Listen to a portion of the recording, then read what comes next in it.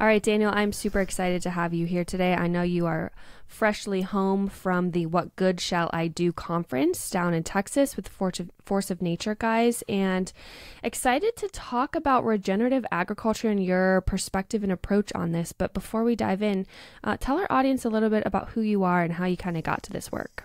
Hey, thanks, guys. It's just an absolute blessing to be with you guys on this podcast. We're new friends, but I'm just so excited and blessed. Thank you again. Yeah, that's a big question that I'm going to answer as quick and as streamlined as possible. I did a podcast a couple years ago. It was 2 hours long, and it was just my story getting into regenerative ag. So that was a one and done sort of affair. I'm not going to bore us with the details, but a lot of people actually know me from the story, and so it's easy to skim right through it. Long story short, I was raised in Northeast Ohio, son of an entrepreneurial type father and family, homeschooled, second of 4 children. We grew up on like the last 30 acres right outside of a subdevelopment of Cleveland. And then that was my childhood. Like there's more pictures of my childhood's, a baby album of me outside, either naked or pretty much naked, covered in dirt and loving life all too much. My mom's homeschooling paradigm or philosophy, if you will, I think would have fit a lot into this modern understanding of like unschooling or something else. Basically, we got up, we played, we created, we got way too dirty, we read 10 different books, and just really dove into narratives and story and exercised our brain in that capacity. And then she would always do this one aspect that I still do in my own life, my own professional life, if you will, even with my children. We have 3 kids, 5 and under. But it was a really cool thing she built, which was, she called it tellbacks, where basically you would go through your day or you would read a book, and then she would sit you down and say, okay, like, tell me what happened. Tell me what you remember. And you would have to relive those memories, and you have to put words to memories. And it was just a really, really healthy experience to like meeting yourself in these stories, meeting yourself in your life. I'm kind of diverging the story down a random trail, but I give that because as I tell this story, I'm reminded about how powerful that is in my own life.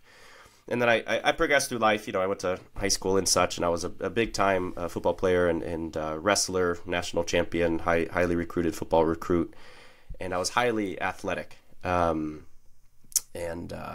senior year in high school, I was the first day of 2-a-days. I was playing football just outside of Ohio State University in Columbus, and we were first day of 2-a-days, the first practice, the first moment of the first practice of my senior year. We were running around the football field, and I collapsed. I mean, just not heat stroke, not anything else, just absolutely collapsed, fell on my face, and my life has basically been the same story since that moment.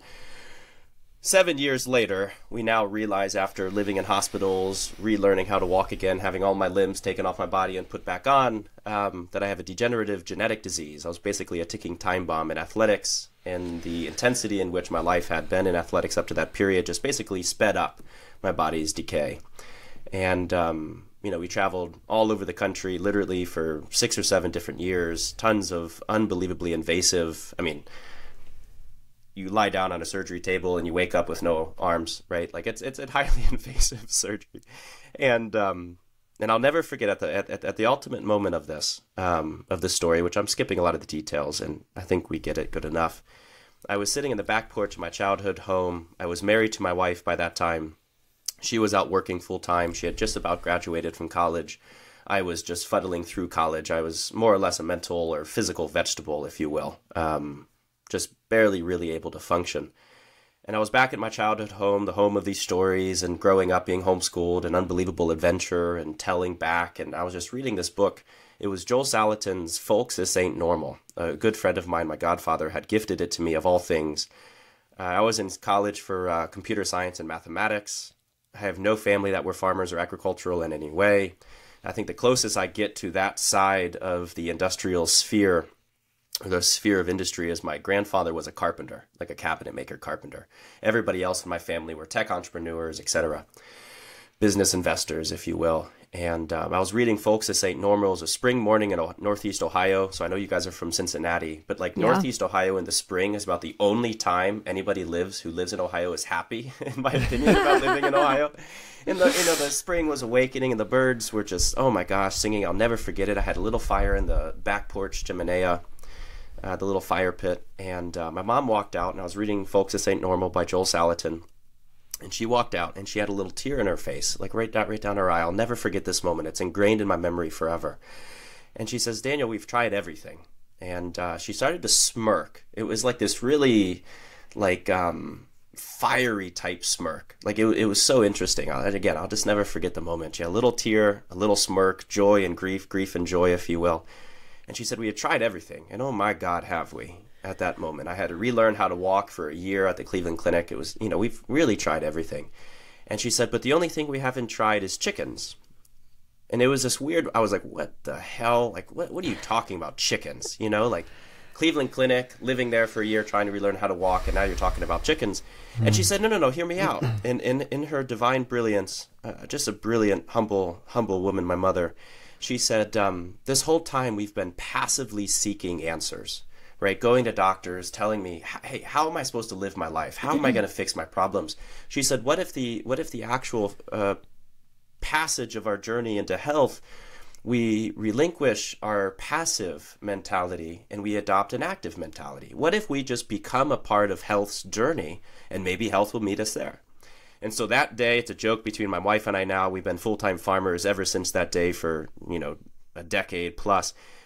She was off at work, as I said, and my mom and I, we bought 100 black Australorp chickens from Murray McMurray Hatchery. We knew nothing about chicken raising. We knew nothing about poultry or pastured poultry or, Joel Salatin's pastured poultry chicken model and chicken tractors. We knew absolutely nothing. We bought 100 chickens. My wife got home, and I said, Morgan, we're farming now. It's my wife's name. And a little joke between us. And to her grace and her support, she said, I'll follow you. Just no rabbits. We're never going to raise a rabbit. I never asked why. I'm good enough with that. So we've never raised rabbits. But we started farming, and then we started falling in love with local food, and we started falling in love with gardening. We ran a market garden first with about 100 chickens on the side for a couple years, and then we fell in love with eating local food and buying local food. Then we fell in love with local farmers who were producing that local food. Then we started working on local farms. We started co-managing, really heavily volunteering on a couple hundred head cattle ranch in Northeast Ohio. Actually was the cattle ranch of basically my godfather, who gave me the book. And it's interesting. I know you guys enter this industry and this scene, this journey from the food perspective, or in many ways from the food perspective. I'll make this comment. The chickens was an interesting component, but the chickens entered us into agriculture. And once we were in agriculture, my godfather, who ran that multi-hundred head cattle farm, he had no money to pay me for the time, for the help. And so he paid me in bones and organs, the two things in his freezers that he had trouble selling at the retail or farmers markets. So I was just eating organ meats and bone broth and organ meats and bone broth all during this time, and health started to return, and energy started to return. And and then a decade later, whatever it's been, my wife and I, we now run a 400-acre we call it emergent conservation and process-led wildland. It's basically a regenerative farm with a little bit of a different philosophy on what the role of humans are in the natural and agricultural world. We look more like pastoralists. Like, a lot of people come visit, like the Undersecretary of Agriculture of the nation of Denmark had visited one time, and she compared us more to like Zimbabwean herders, less regenerative farmers. And that's how it takes the form more of a wildland. We call it a wildland. But now we run it full time. We, co-founded a number of different agricultural organizations that help farmers understand how to farm better. I don't know if you're familiar with the Savory Institute, but it's an international global organization helping teach, holistic management and regenerative agriculture. We're a hub with the Savory Institute, work all around the world. That's where I was traveling for last weekend, talking about holistic management and the divine power of holistically managed wild systems to regenerate the earth and carbon and water cycles and hydrologic cycles, all that stuff. And then in 2020, early 2021, we really started what we believe is our life's work, or at least the underpinnings of the foundations of life in the future, however you guys want to see that, which is Commons Provisions, or the Commonwealth Network, which is, I think we'll talk about this later, but, as more people return to the land, as more people realize that humans, we don't have relationship with the earth, we are the relationship, we don't harmonize, we are the harmony, that this idea of like natural world the wild world, our world, all of these things don't exist. There's just one world, right? It's one relationship, one harmony.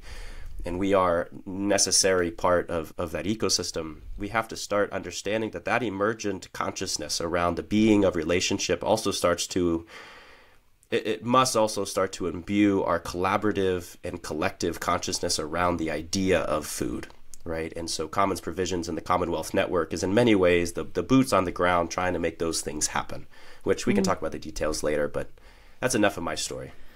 Holy smokes. First off, Daniel could read poetry. I was just thinking Your voice is so calming. And listen to you speak for the next 5 hours. Honestly, it would be such a blessing. Such a gifting that you have. I'm so happy you said that because I was thinking the same thing. It's just holy smokes, outstanding. And secondly, I would love to just pick into a little bit of what you said, just have some questions because it's, man, so much there that I'm learning for the first time. So, and also I want to say we're definitely linking to that 2-hour podcast of your full story in our show notes because I think people are going to want to hear that because they heard a snippet and they're going to be like, wait a minute, we need more of this guy. So we'll link it in the show. Sounds good. Remind me of okay.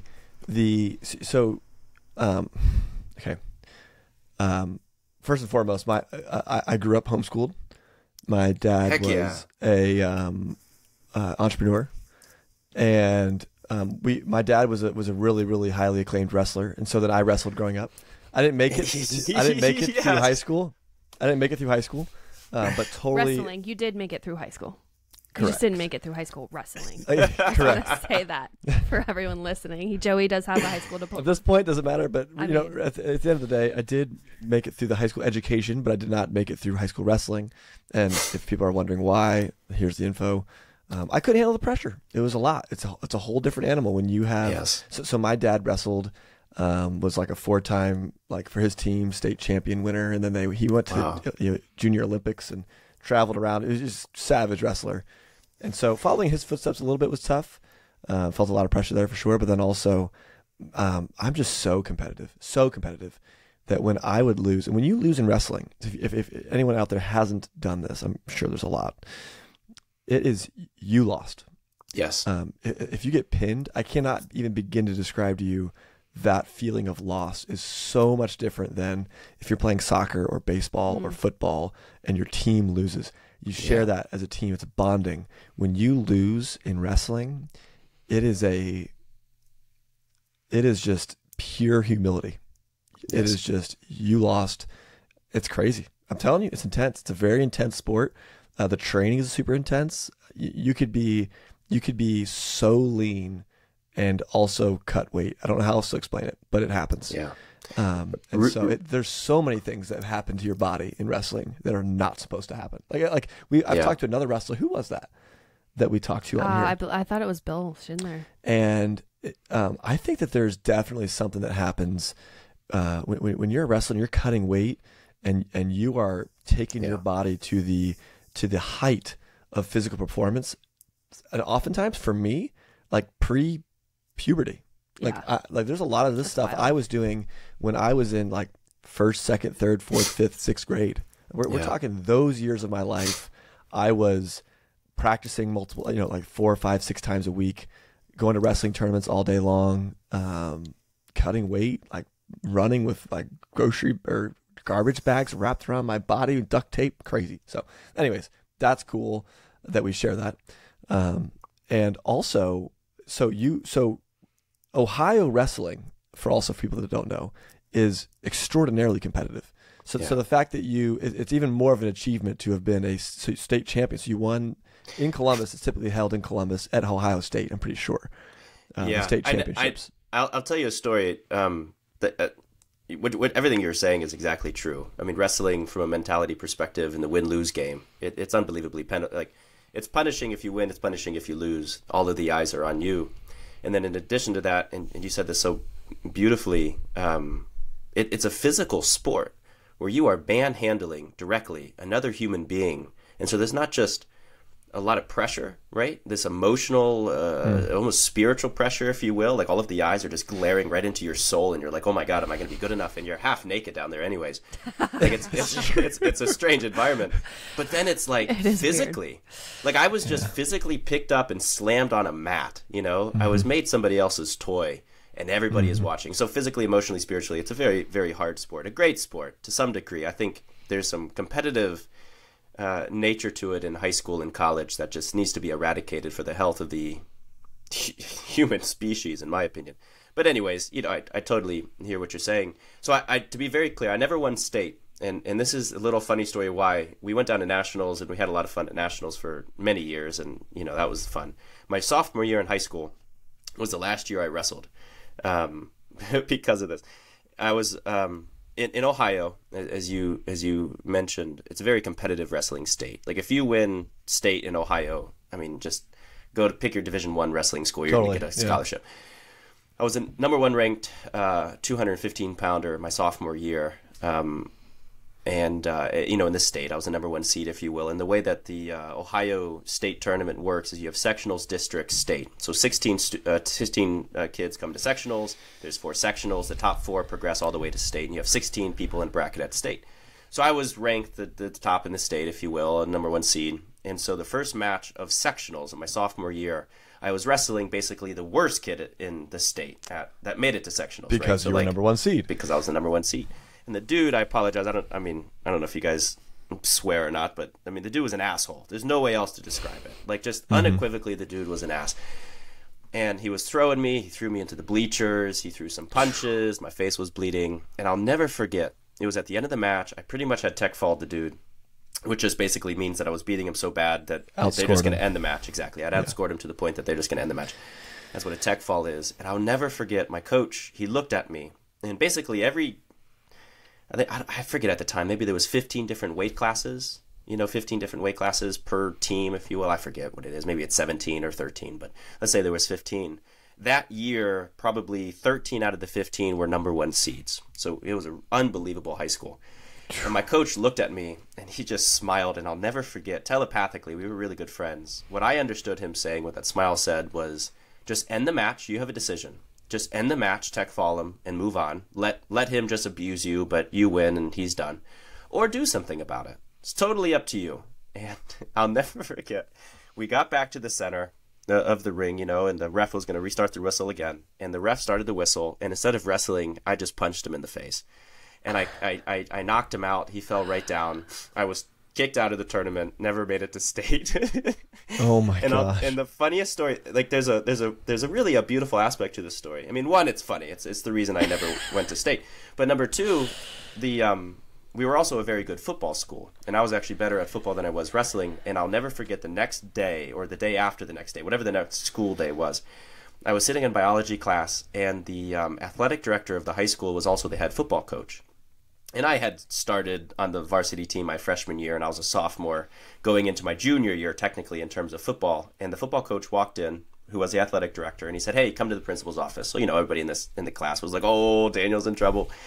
I got to the principal's office, and they said, "Okay, Daniel, you have 2 options. According to the Ohio High School Athletic Association, because you were thrown out of a sanctioned event, kicked out, disqualified, thrown out of the sanctioned event, you have to miss the next 2 or 3, I forget, next sanctioned events that you participate in another, season, if you will. So if I were to play football, I would have to miss the first 2 or 3 games, which was not allowed to happen.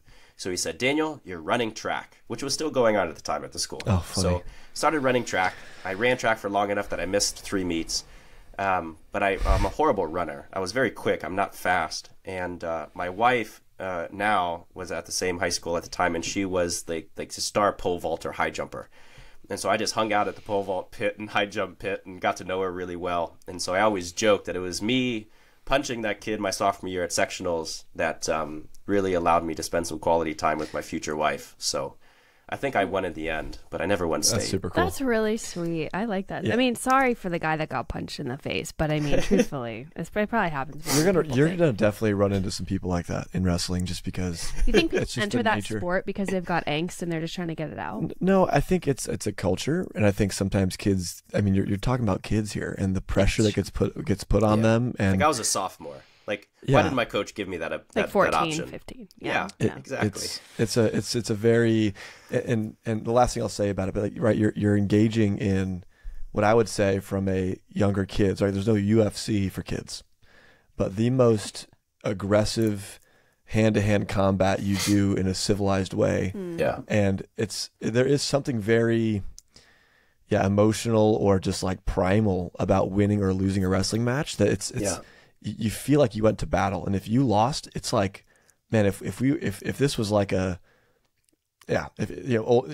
just a weird instinct of like death that you feel. Anyways, it's a very weird sport, very intense, and it was a little bit too intense for me, if we're honest. So I did not keep with it. I was very good. I was very good for my age, but that's because I started when I was 4, and my dad was a savage, and I had everything going for me except the mental. So moving on, and that's not a bad thing, by the way. Oh yeah, totally. I'm sure you've connected with that yourself, but it's a huge problem of the sport, a huge problem. I totally agree. I think being able to acknowledge that some things you're not built for is definitely a good thing. So, anyways, before we get too sidetracked here about wrestling, that was just interesting for me.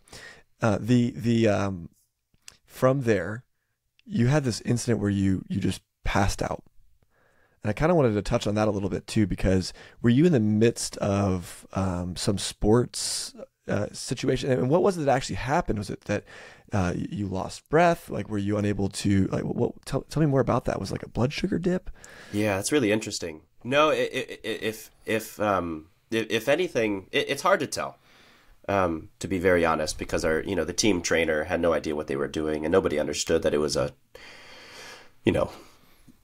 large problem that existed so far and beyond the realm of sports medicine. I think what happened was, I was born and I'm not a medical person at all, but I got to speak slowly when I say these things. The femoral head of both of my femurs, and whatever muscle or whatever bone is like your arm bone that has a ball and joint, all 4 of those were malformed at birth. Basically, instead of being a ball and a socket, it was a square and a socket. And so my whole life, and this is the part that was exacerbated by sports activity, intense sports activity. My whole life, those squares, as I move, were grinding my pelvic or my whatever shoulder bone that is the socket, deteriorating the labrum, deteriorating a lot of the nerve systems there, deteriorating the rotator cuff on the upper side of my body. And I think what happened in that moment was I actually think I broke both. I didn't break. I don't mean that from a bone perspective, but I think it was the final straw of deterioration in both of my hips, because I couldn't walk pretty much after that. My labrums were tore. My hip flexors were pretty much gone. I think my hip flexors had taken a lot of that weight to facilitate a lot of that locomotion, especially on like a football field where everything is quick, right? Like if you were just running a straight line, even long or short distance would have been different. But in football, you're so agile, you're so quick, you're moving 5 yards, but you're moving at such a pace with such an impact at the end of it that your hip flexors and core are some of the most important muscles in the body to facilitate that locomotion, that action. And I think the pain just, took me down. Gotcha. So, wow. One thing, did you have anything else? No, keep it going. Yeah. One last thing I want to dissect of your first kind of intro there, because it was so fascinating to me, was your mom's encouragement to, like, the tailbacks, I think is the phrase you used. Yeah. And it's so funny because I was just actually today thinking about, like, I'm pretty sure I'm going to take away the TV in our household, at least for like a week or maybe longer, because it's becoming a pain point for us.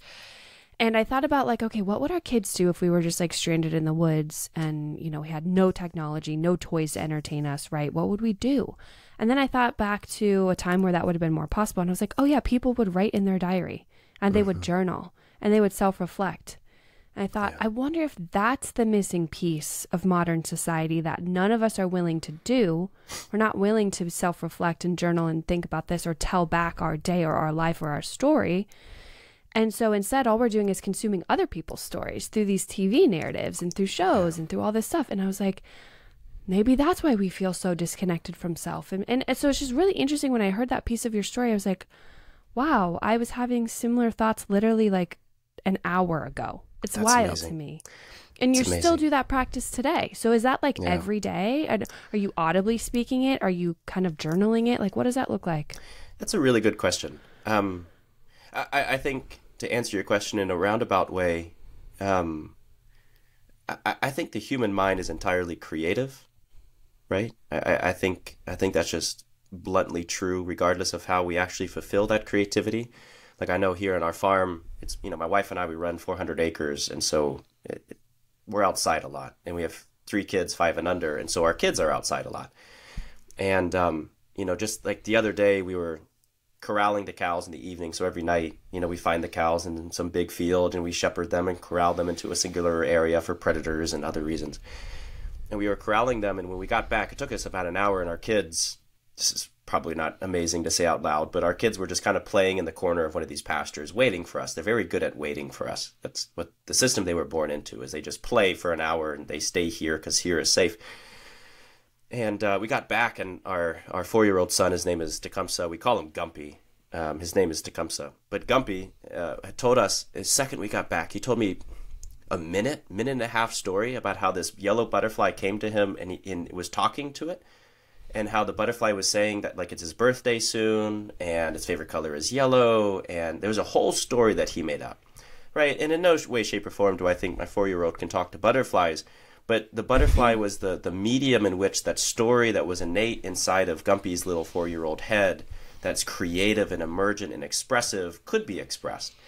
And maybe I misread the situation, but that's how I see it. And I think the tellback is just an unbelievable way, no matter the form it takes. Sometimes, right, like our 5-year-old, she's finally, writing letters and understanding the English language in that sense. And so maybe soon she'll start journaling.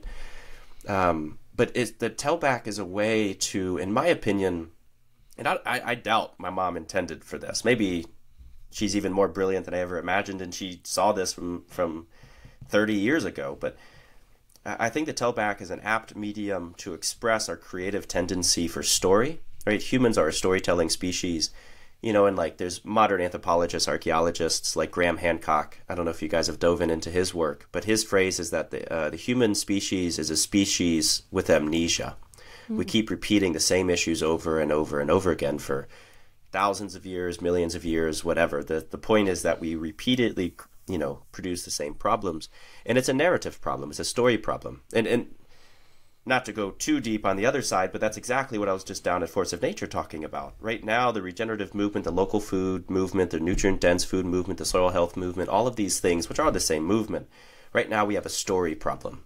And until we start understanding and connecting to that space, to that creativity, to that narrative, myth, story, whatever it be, there's no way for us to improve it, if that makes sense. And we can talk about the complexity there later, but to answer your question verbatim, I would say a lot of it is just like a 4-year-old kid sitting on your knee, at 5 p.m., 6 p.m., 7 p.m. after a hot day, and just saying, like, Gumpy, what's in your brain, man? What did you do today? And it's just like this outpouring of creativity where they're utilizing the frames and structures and patterns of the world around them to convey, I don't know, I think something that's just innate inside of us. To put a story behind a day's experiences and to like vocalize that, like not just to keep going on this, but I think it's important. In college, I had this professor that changed my life. His name was Dr. Peter Schramm. And he said, in order to be truly intelligent, you have to read books out loud, because when you read a book out loud, you see it. Okay. And you take in the understanding of sight and you hear it, and you take in the understanding of your ears, and then you have to say it. And so you have to vocalize that physically with your mouth. Right? And you just involve all of your senses into the understanding of the thing. And I think that's a lot of what story is. And I think that's a lot of what the tellback like imbues into these little minds, right, of a 4-year-old living on 400 acres where he's talking to butterflies.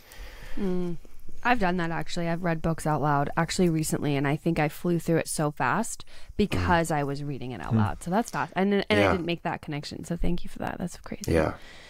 Talk to us about some of the narrative that we're kind of, I don't know if we're getting it wrong, but explain to me how you're perceiving the narrative of the real food movement, or like you gave it so many names, right? Nutrient dense, right. Real food, regenerative ag, all of these kind of buzzwords that we live and breathe every day.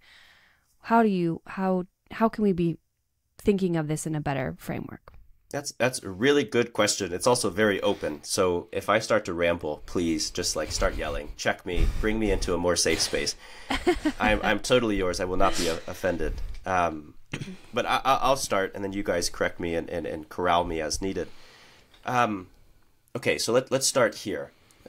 Monocultures, right? I think a lot of people trying to get into more better food, more nutrient-dense food, they are understanding very quickly that a monoculture of life is a nutritionally impoverished landscape, right?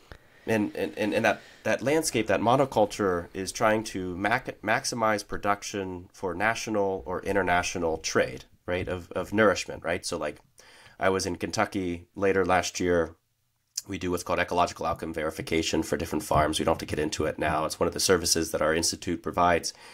And we were doing EOV monitoring, ecological outcome verification, shorthand is EOV. We were doing EOV monitoring for this network of certified free range, certified pasture raised, certified organic egg farms all around the state, or all around the western side of the state of Kentucky. And the gentleman who was running the project, who was like the farm overseer of the aggregation of all of these farms, he shook my hand. He said, "Daniel, it's nice to meet you, but just so you know, I don't think regenerative ag can feed the world." And I said, okay, right? So this monocrop of nutritionally impoverished landscapes where we've maximized production for national and international trade, I think to a large degree is for that reason, right? We're trying to feed the world. But I also think that it's directly equatable to the decrease in nutritional availability to local farmers in their communities. And that's also true for the consumer of that international trade, right? So the monocrop agricultural system is a nutritionally impoverished wasteland where we're maximizing production at the cost of local farmers, local communities, and the end consumer. I think this is a narrative that I buy. You're shaking your head. You obviously buy it. Probably a lot of your listeners and followers of the Homegrown education and Homegrown podcast, we're probably all jiving at this moment. The issue to this moment is this. A lot of the food that we, the consumer, are consuming in the regenerative and verified regenerative landscape doesn't exactly occupy a different narrative than what I just described. So, for instance, we run underneath Commons provisions, underneath the Commonwealth Network, we run a large and decentralized network of about 50 verified regenerative, human scale, we call them hyperlocal farms. And I'll give you just enough details for this comment to make sense. The EPA, an organization obviously under the USDA and the United States federal government, has what's called ESG standards, environmental sustainability goals standards. Large brands that have a certain carbon and ecological footprint, if you will, have to meet these standards. I'm skipping out a lot of the details, but just stay with me and pretend like some of the littler details don't matter. So we have ESG goals given to us by the EPA that certain companies have to meet. So let's say Applegate, General Mills, Starbucks, Timberland. These are all brands that have to meet certain ESG goals from the EPA. EOV, ecological outcome verification, is one of those things it's one of the landscape monitoring protocols or verification protocols that meet ESG goals. And so I say all of that to say this. We have a network of EOV verified producers, right, that in the aggregate can solve a bunch of big corporations' problems. And so all the time, regardless if I want to entertain these phone calls or not, we're getting phone calls and emails all the time from the head of purchasing at General Mills, the head of purchasing at Paleo Valley, Wild Pastures, Applegate, Rep Provisions, Epic Provisions, all of these organizations that have to meet certain ESG goals. And so because of those conversations, I get to see how they operate, and I get to see what's called a purchase protocol. A purchase protocol is in many ways like we were talking a lot about athletics here, but if you're a high school athlete that's going into Division I athletics, you have, what's it called, a field day, a professional visit. I'm missing the terms, but you go to the college. Showcase. There you go. You go to the college and you run a 40. You bench press 225 pounds. It's basically a purchase protocol for your athletic ability. They want to see that what you are saying is actually true within these particular protocols of athleticism. CPG companies, consumer packaged good companies, like all the ones I've named, Applegate, Paleo Valley, Epic Provisions, all these people, they have purchase protocols, which is basically the rules or practices that their farmers have to meet. So I've seen a lot of these, right? And I'm talking about how the narrative, the story, the mythology of this regenerative movement is actually not different from the ideology of modern commercialized monocrop corn. Just to remind us where we're going with the story. It's long and roundabout, but we'll get there. And I've seen these purchase protocols, and let me just describe one of them to you. They only buy certified Black Angus. So now all the diversified breeds of all of the amazing animals that have been bred for grass-born, grass-fed, grass-finished situations, screw them. all the localized geographical, social context that a lot of these animal breeds have been developed and loved and cared for and nurtured and cultivated. No, we don't want those. We just want certified Black Angus. And it has to be certified. So now we have to pay the Certified Angus program. They have to get their money. So they're only buying certified Black Angus, and they only buy 24-month-old animals.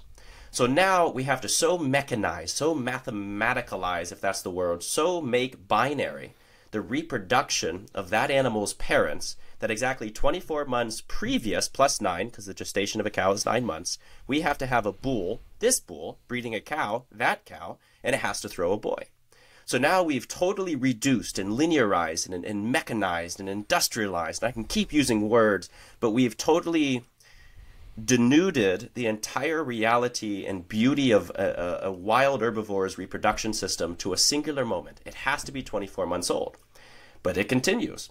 You have to have a finishing period where the farmer demonstrates 2.7 to 3.1 pounds of weight gain per day. Now, I'm getting in the weeds of agricultural talk here, I understand, but just basically understand that now the farmer has to put fat on the cow at a demonstrable volume. So now the farmer is not thinking about soil health. They're not thinking about rotational grazing. They're not thinking about nutrient-rich soil producing nutrient-dense beef for the consumer. They're thinking about demonstrating that they can get their cows fat in a 4-month window between month 20 and month 24. And again, we see this weird understanding of time. We have reduced and mechanized time on the regenerative farm in order to meet this purchase protocol. And then it gets worse. As if it couldn't get worse, it gets worse. We then have to have a 13% caul fat on that animal. Caul fat, it's called a caul cap, if you will. It's the last place on a steer, castrated boy cow's body, that fat develops. And so if we have a 13% caul fat, we know that the beef has marbled. We know that the fat has so integrated into the body of the animal that fat started to deposit underneath the tail of the cow, right on top of the pelvic cavity. So it's a 13% caul fat. And then last but not least, they demand a 550-pound hang weight. So a hang weight is basically once you've caped the animal, once you've headed the animal and all the entrails are out, that's hang weight. Hot hang weight is sometimes what it's called.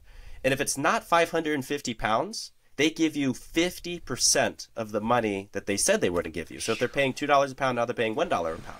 So let me summarize this. This is the verified regenerative. Go to Whole Foods, you can buy this brand. This is the verified regenerative, grass-born, grass-fed, grass-finished, nutrient-dense beef for sale for $9 a pound at your local Whole Foods or online retailer that you're spending all of this money on. But it's certified Black Angus. It's 24 months old. It has to be finished on high protein diets, and you have to demonstrate that weight gain. So ditch soil health. It's now only about weight gain. It has to have a 13% caul fat, and it has to be 550 pounds. All of that is interesting, right? We can talk about that for eons and eons, but let me just end with this. So because this is not agricultural, this is very simple to understand. The Biological Food Association, Fred Provenza, Stefan Van Villet, these are all individual scientists trying to understand what the nutrient density of beef really looks like. They're scientists putting way too much science, way too much thinking, way too much testing into the understanding of nutritional, and I say that positively, I'm good friends with all these people, but they're putting so much energy into the nutritional deviations or differences between grass-fed, grain-finished, grain-fed, grain-finished, and this other product that I've been describing. And it's interesting because one of their central findings is that when an animal has 13% caul fat or good caul fat that would fit this purchase protocol, and they have marbling in the meat, that cow has undergone early stage ketoacidosis. So what these organizations are bringing their animals to, it's not just mechanizing life. It's not just industrializing the beauty of the natural world. It's not just putting farmers in a really, really persnickety problem. We call them paupers and prostitutes. That's what the farmers become in this situation, is a pauper or a prostitute to these conventional and mechanistic type systems. But we've now taken the animals and brought them into early stage cardiovascular disease. They're almost diabetics. This is early stage ketoacidosis. And we're feeding this to human beings saying, well, that as long as the macro and micronutrients are there, it's nutrient dense. Right? Mm-hmm. We're feeding diabetic cows to humans with an increased rate of diabetes and cardiovascular disease and everything else, and we're still blaming the conventional food model. Listen, yes, McDonald's is a problem, but McDonald's is not standing there selling you a $10 burger that is nutrient dense. Right? McDonald's is selling you convenience and nothing more. These other organizations, right, selling verified regenerative, grass-born, grass-fed, grass-finished, no hormones, no antibiotics, ate grass its whole life, verified regenerative product for $10 a pound, they're selling you not an identical product, but something entirely similar. Or at least the social system surrounding that product is just as negative than the conventional counterpart. And what I mean by that is this. Right now in the state of Virginia, you can make more money selling cattle to the local stockyard than you can all of the organizations that I've named on this call. I'm not going to go through their names again, but all of the organizations. What I mean by that is this. At the local stockyard, every Friday in Staunton, Virginia, which is our closest, between 3 and 4 p.m., a farmer of any size, of any industrial mindset, of any regenerative potential, with the soil health of who cares, can back up their trailer, offload cows, and the stockyard buys it as long as 3 qualifications are met. Qualification 1 is a cow has to be alive. Okay, so that's good. That's easy. Qualification number 2 is the cow has to have locomotive abilities. It has to be able to move. Okay, so it got on the trailer, it can get off the trailer, it's alive, it has locomotive abilities. Qualification number 3 is it just can't have an active bacterial infection. It just can't be displaying. They're not going to actually test the animal, but you can't have pink eye, you can't have hoof rot, you can't have just a huge hole, gaping hole in the side of the animal from bacterial, decay. Like, generally speaking, those are the only qualifications. But this is the crazy part. You make more money selling to that as long as the cow's alive, the cow's locomotive, and the cow doesn't have nutritional or antibiotic bacterial decomposition presence, infection, than you do selling to a system where it's verified regenerative, grass-born, grass-fed, grass-finished, no vaccinations, no antibiotics, it's 24 months old, it's certified Black Angus, it's finished, a finishing period of 2.7 to 3.1 pounds of weight gain with 13% caul fat and a 550-pound hang weight. So even if we don't care about the nutrition of the food, which I think we should, the social and financial reality of these farms is there's no social or financial impetus, no driving streamlined force to convert to regenerative. It makes no logical sense. And I'm not here to pitch a very sad narrative. That's not my opinion, because right now the narrative seems sad to me. The hope, and where we focus our entire lives, what I was just down in Austin talking about, all the podcasts I've been on recently, the entire focus of everything is the hope of essentially this. In our understanding of localism, the human being, the consumer, the farmer, the purchaser, the aggregator, whoever that is, the farmer's market, in the understanding of localism, there is regeneration. Why? Because the consumer doesn't care if it's certified Black Angus or Red Devon. The consumer doesn't care if it's unbelievably fat or moderately fat. The consumer doesn't care if he gained 3.1 pounds of weight gain in the last 4 months of its life, or it didn't. The consumer doesn't care if it was an older cull cow whose time has come, or a 24 to 36 to 48-month-old steer who lived a good life, but that was the purpose all along. The consumer doesn't care about any of that. Localism, looking down at your feet, understanding that local farms have the ability to regenerate, but large monocultures of nutritionally impoverished systems, be them conventional or be them regenerative, quote-unquote regenerative, cannot. And so in the local system, we're able to do what the Biological Food Association, Fred Provenza, Stefan Van Vliet are talking about. Micronutrients cycle in place. That's the understanding of nutrient-dense beef. The micronutrients that flow through the soil, right? So the energy comes from the sun, the plants photosynthesize, they trade the nutrients and the carbon with the soil microbiota, fungi, bacteria, nematodes, protozoas, all of that soil food web type stuff. That's all the good stuff in the soil, right? And it produces food and for the plant, it mines the minerals, it goes into the cow, it goes into the humans. That's the cycling of micronutrients. All of that happens in place.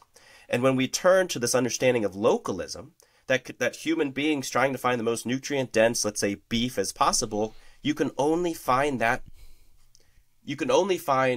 macro and micronutrients, phytochemicals, hormones in check, and good nutrient dense beef locally, just like we can only find those minerals locally in the soil. So localism, in our opinion, is the new story, the new narrative, this new regenerative mythology that needs to be reborn. And the idea of rebirth to me is much more important than birth. Like, all of this exists in our ancestral wisdom. This is not anything new. Stefan Van Vliet and Fred Provenza are adding science to that which the human species has long known in many indigenous cultures.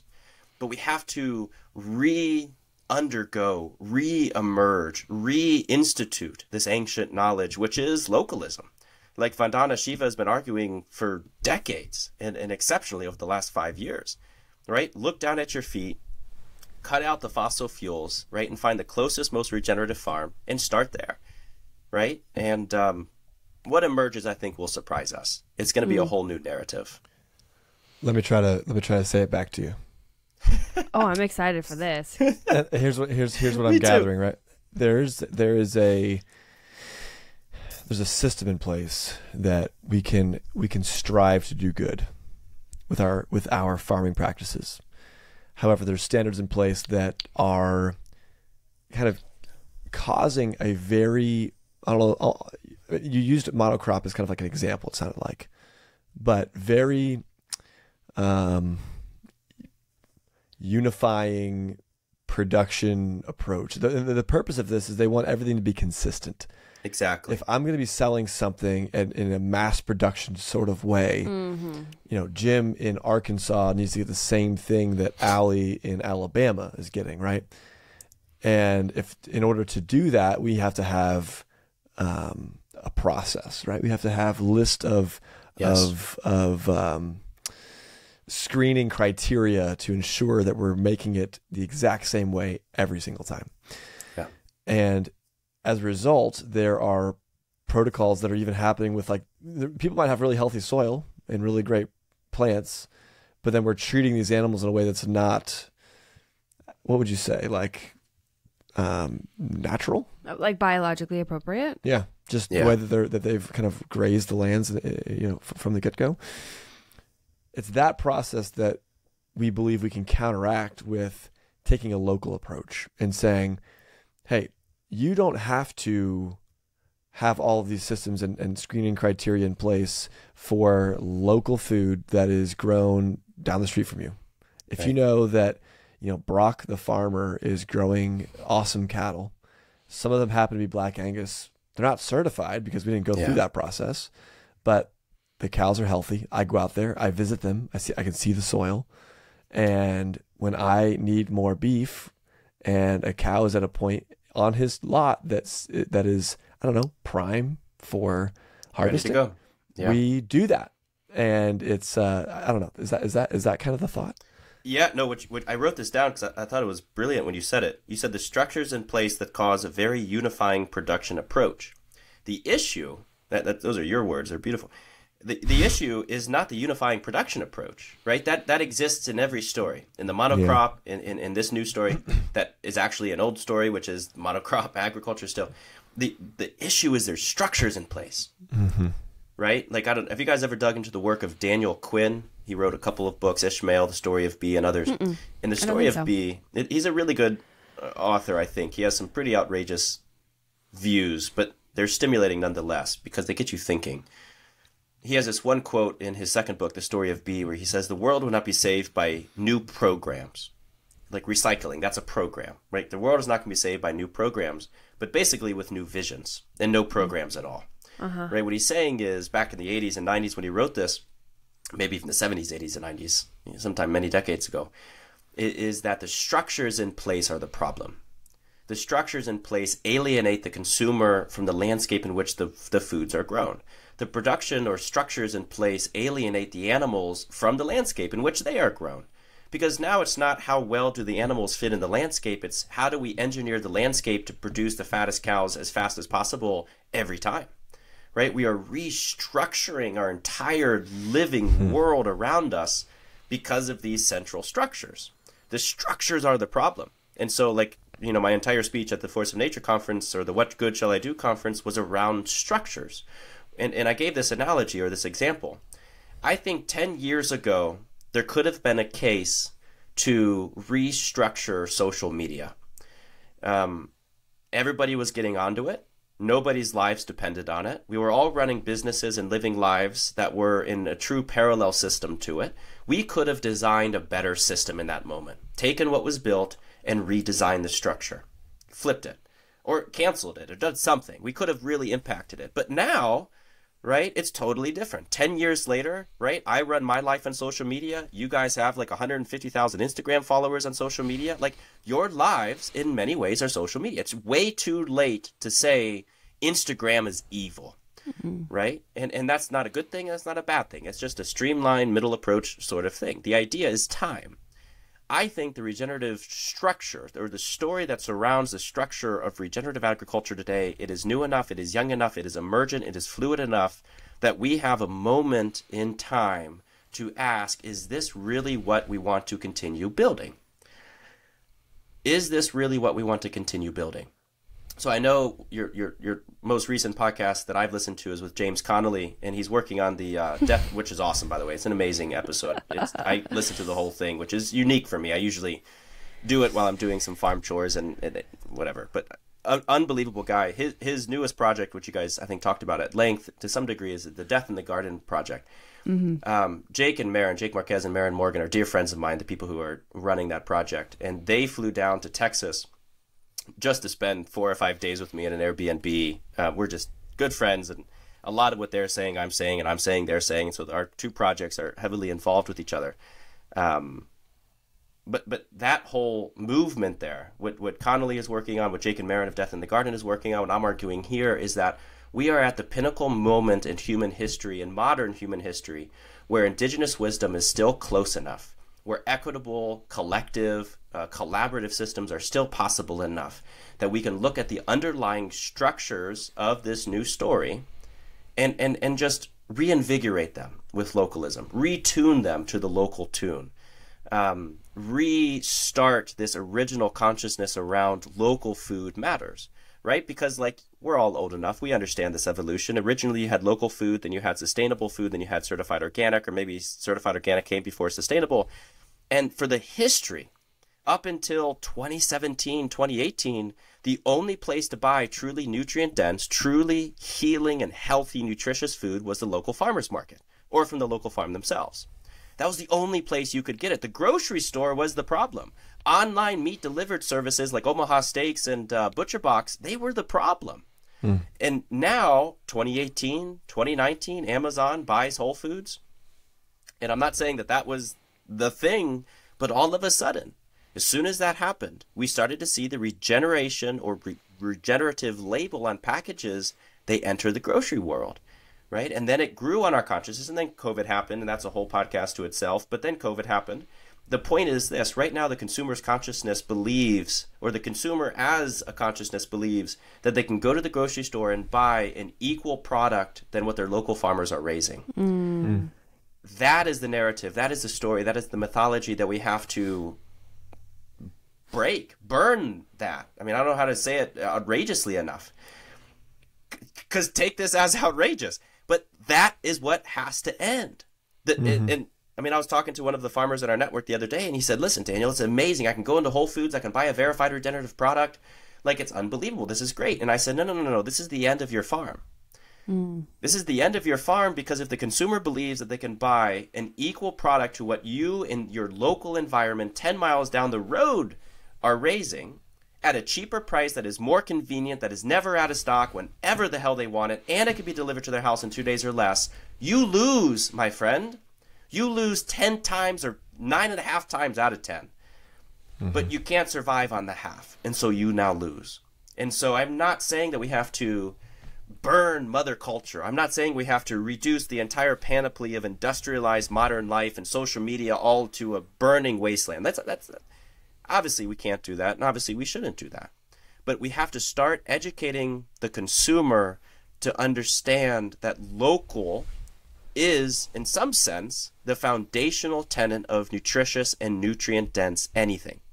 And we see that from a scientific perspective. Get out of the philosophy. I can stay in the philosophy all day and people pick on it, but get into the scientific and mathematical perspective. Right now, my landscape, and I just don't mean my 400 acres that surround me that I look at outside of this window. What I mean is my community, maybe my county here in Central Virginia.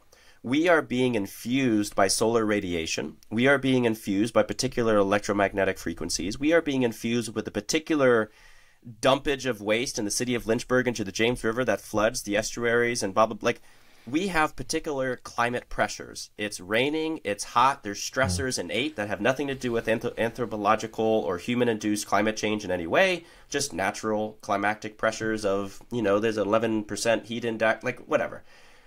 The landscape of this place is currently in this very moment dealing with those stresses.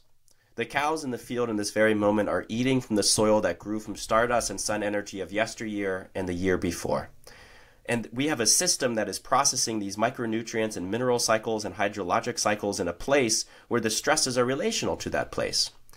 And what I'm saying is this: your body eating the foods that have adapted to those climatic pressures that your body has to also deal with is one of the best ways scientifically. Ask the Biological Food Association, ask Stefan von Villett, ask Fred Provenza, ask all of the scientists. This is true scientific. This is true from a scientific perspective. Your body eating that meat, okay, will see that meat as more nutritious and more nutrient dense for your individual context than meat grown anywhere else, even from Northern Virginia, let alone, Arkansas to Virginia, or Allie in Alabama, right, as you said. And so even from the nutrient density perspective, not just philosophically, not just financially, not just socially, but scientifically, health-wise, nutritionally, whatever you want to dub it under, local food and localism is truly the only way forward if we understand that nutrient density is the most important thing, meaning that humans eating food, the nutrients have to be there to call it food. If that understanding is assumed from the beginning, localism is the only turn, in our opinion. But I also think it's fact, so that's, you get it. So I'm going to ask a couple clarifying questions. Do you feel like the standardization and certification industry as a whole is hurting or helping the general consumer? Hurting. Hurting. Okay. Yes, hurting. Without a doubt. Yes, we talked about organic. We're talking about this being something that is hurting the consumer. Well, certification. The certification of it. The certification industry of it. And I'd be curious as to how we see that hurting people. Yeah.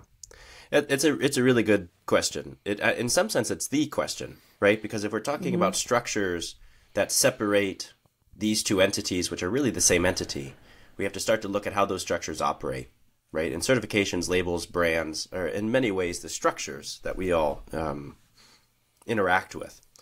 I'll start this off by saying this. In 2017, the New York Times did a study of a particular number of Whole Foods grocery locations. I forget how many, a lot, 50, 100, whatever it was. And they found that 41% of every certified organic labeled product wasn't actually certified organic. So just 41%. 41%. 41%. Now, that's atrocious. That is so large of a finding that everybody needs to be shaking in their boots. But it gets worse. It gets worse. If you actually start to understand what the certified organic process looks like, right? Now, listen, when I traveled to Austin, we stopped and we went to Whole Foods to get some carrots. I'm a huge fan of raw carrots, of all things, and just whatever. And, I bought certified organic, carrots at Whole Foods. So, there's a legalism and then there's system structure demolition and creating a more beautiful world, and it takes time. So I'm not talking from a legalistic perspective, but the certified organic label is just as laughable as the New York Times findings. Certified organic doesn't mean it doesn't spray pesticides. It just doesn't spray modernly chemically infused pesticides, right? Like it's a horrible analogy, but just like imagine, you guys go to a marriage counselor and the marriage counselor's like, how you doing? And you're like, well, we only fight 6 days a week now. Like that's certified organic, right? It's just like, are you doing just not horrible? Are you just like not killing each other, right? Committing murder and doing all these, like, oh, good. Okay, cool. That's fine. You don't have to love each other. You don't have to take care of each other. You don't have to nourish each other's relationships and souls and bodies. Like, don't worry about that. That's certified organic. So not only does even 100% of their products being certified organic not even solve anything, but it's only 41%, or really 69%, or 59% of their products are. So not only do we have a problem one way, we have a problem the other way. Another way of looking at this, and I'll say this more philosophically, less numerically, is any label brand or certification is just one step in between a consumer or an eater or a participant in nature. Like I said earlier, we are the relationship. We don't have relationship. Certifications allow us to have relationship to the food system. When we remove certifications, we realize we are the food system, right? We are as a part of this process as the animals, as the nematodes, as the earthworms, as the plants, as the cows, as the harvesters, everybody else. And so, I just love, Liz, what you were saying when you talked about going to the Devon farm and you see the animals and they're not certified organic, but you were there. I think the vernacular, the language that has to arise in this new and more beautiful world where we dismantle the food systems and structures that surround us today, it's the eradication of labels, I guess, but it's the emergence of like consumer verification. Right? Like you went there, you saw the landscape, you saw the cows, you met the farmer, you looked him and her dead in the eyes, you shook his hand and her hand and you said, what? I am comfortable eating this food that my eyes see. And guess what? Listen, I teach, like in 2 weeks, we're teaching a huge ecological monitoring course where students are literally going to be able to talk to the natural world. They're going to be able to look at a piece of grass and tell me 10 years of history of that piece of grass. Like it's unbelievably ecological intensity that the human mind is capable of and truly communicating with the natural world to some sense using observations and monitoring and other things. But you don't have any of that. And I'm not saying you do, right? Go to a local farm and see if you're comfortable. Breathe the air and see if you like it. Meet the farmer and see if you trust them. Look at the cows and tell me if they're happy. And that is a label that I'd buy. That is a consumer verified product that I'd buy. And best thing, just that, like, I could say so much, but my mind is racing. Let me say this. I did a conversation last year with Dan Kittredge of the Biological Food Association. So for those of us that don't know the name that I keep dropping, Dan Kittredge and the Biological Food Association, BFA as they're called, are like one of the leading minds in nutrient-dense meat today, in the studying and scientific analysis of that. They've spent $12 million building a nutrient spectrometer that could read nutrient density of food like a phone app. Like, I mean, it's just what they're dedicating in time, money, physical labor, creativity, everything into the nutrient density of food is unparalleled. I did a podcast with their executive director and founder last year, and I asked him, I said, Dan, this is live and on YouTube, but I want you to answer this is verbatim. What is more important?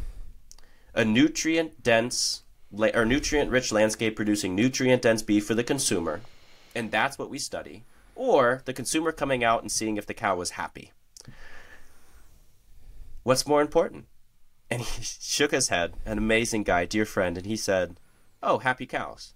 No doubt.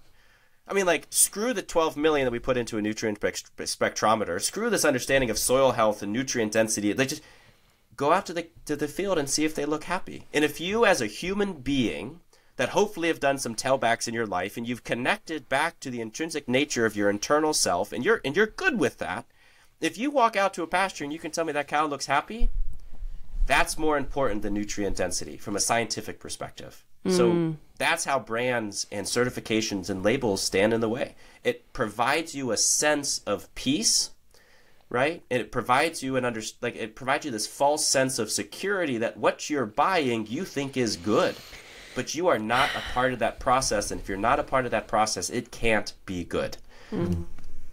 It's like the hunter-gatherer mindset.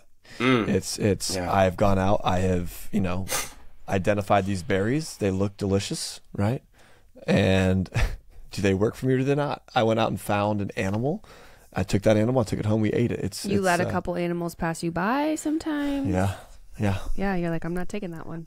I love this conversation. I'm super interested. I have another question. And if I'm taking us too far down the rabbit hole, govern me.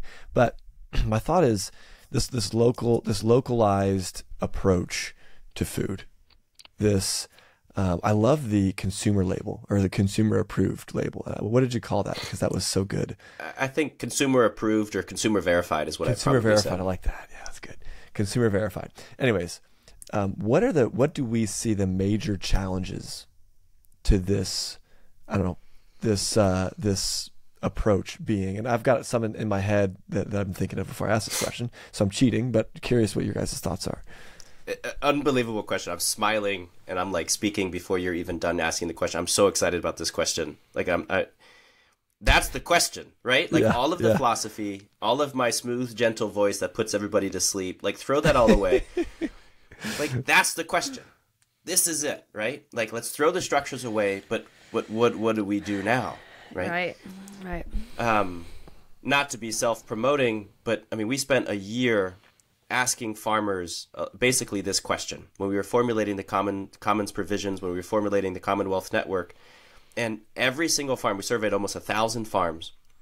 I'll give you this data. On average, over those 1,000 farms, all farming 500 acres or less, they made, on average, the average take-home was $18,000. They farmed 87 hours a week on the land, and they marketed 37 hours a week.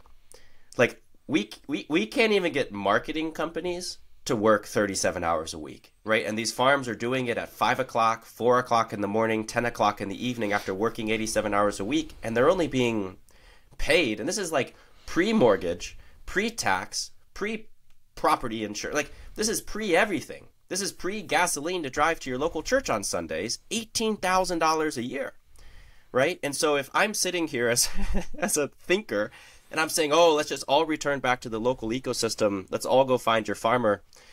Every single one of the farmers listening to this, and listen, we've spent years of our lives having these conversations with farmers. I mean, I'm a full-time farmer. Every farmer is shifting in their seats. Like, oh my God, please, no, like, I'm already working 37 hours a week. Don't make me deal with more people, right? Like, farming is hard enough. We're still not making, like, we have to create collaborative, collective systems where farmers can farm, consumers can consume to some degree, right? Eaters can eat, is what I'm saying, in a way that works for the consumer, the eater, and the farmers who need to farm, right? And so when we constructed our organization, Commons Provisions, we're constructed basically as a nonprofit where we find the best local farmers. We then pour unbelievable amounts of money. Last year we raised almost $1 million for local farms directly to them. We find a farm, we say, hey, what do you need? Hey, I need some education. Okay, here's $2,000. Go take a regenerative agriculture holistic management course. Hey, I need some better fence lines. Here's $10,000 to get that done, right? Just like, what do you need to be a better farmer, right? Maybe it's a 5-day vacation with your family for the first time in 10 years, right? So we raise money for them. We've built a really cool cattle donation system. We've donated almost 150 cows to farmers because what a lot of consumers, people who just consume this food don't understand is that a farmer, in order to produce that half a cow you guys purchased, which unbelievable. Thank you guys so much for doing that. The farmer has to pay $2,000 for a cow. Okay. Then he has to wait to get it bred. Typically that takes 3 to 6 months. The lady has to like the guy, right? It takes time to build that relationship in the herd. She then gets bred, thank God. And now she has to be pregnant for 9 months, 9-month gestation. So now we're a year and a couple months, to be honest. After spending $2,000, we've made no money. We've only spent money. We've only worked 87 hours a week every week for 52 weeks since the buying of that cow. And then hopefully the cow born is a boy. Hopefully, if we're interested in actually selling the meat. And then we raise that boy for 2 or 3. I mean, Devons, you have to raise him for 3 years, no doubt. The animal's 3 years old at least. So now we have to raise that animal for another 3 years, plus its mom for another 3 years. So all told, from a management perspective, we're 6 years in. 7 technically due to gestation. We've spent $2,000. We're 6 years into working 87 hours a week, making $18,000 a year, and we've made no money.